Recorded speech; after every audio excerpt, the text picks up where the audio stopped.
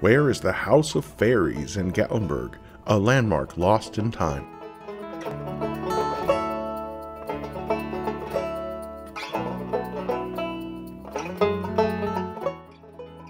Left to its own devices, time undoes the works of man. The mountains are taking back what an eccentric, wealthy Yale graduate from Cincinnati wrought in the rock and forest in the years before the Great Smoky Mountains National Park. But Louis Voorhees wasn't interested in permanence. He wanted privacy, a place to get away from the crowds in the modern world. It would be a mountain retreat that he could bend to his own whims, a paradise for himself and the secretary who became his wife. His influence still lingers on, but it lessens each passing year as the mountains reclaim what isn't actively being preserved.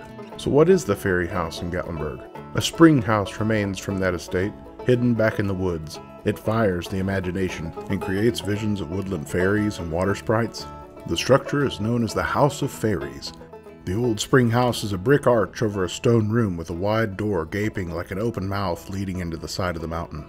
The rustic appearance and architecture is primitive and stunning. For example, moss-covered stone steps lead up beside the spring house, and the remains of a rotting wooden ladder decaying to the side. The moss gives the structure the odd feeling of both life and abandoned decay. This likely inspires the House of Fairies moniker. So where is the Fairy House in Gatlinburg, Tennessee? The House of Fairies is accessible via the Twin Creeks Trail. However, it isn't along the proper trail. As you pass the Office for Discover Life in America, you'll see a small path that veers off the side of the trail.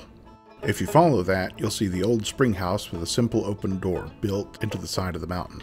And finally, what are some of the other hidden gems in the Smoky Mountains? There are several more hidden gems to be found in the Smokies. For instance, there's an old hiker's tunnel known as the Thomas Divide Tunnel near the Clingman's Dome Observation Tower. And if you enjoy seeking out old homesteads and relics, be sure to check out the Elkmont region and the ghost town along the Elkmont Nature Trail. Even with all these, the Fairy House remains one of our favorites. For more information on the Fairy House and other hidden gems, check the link in the description below. Have you seen the House of Fairies in Gatlinburg?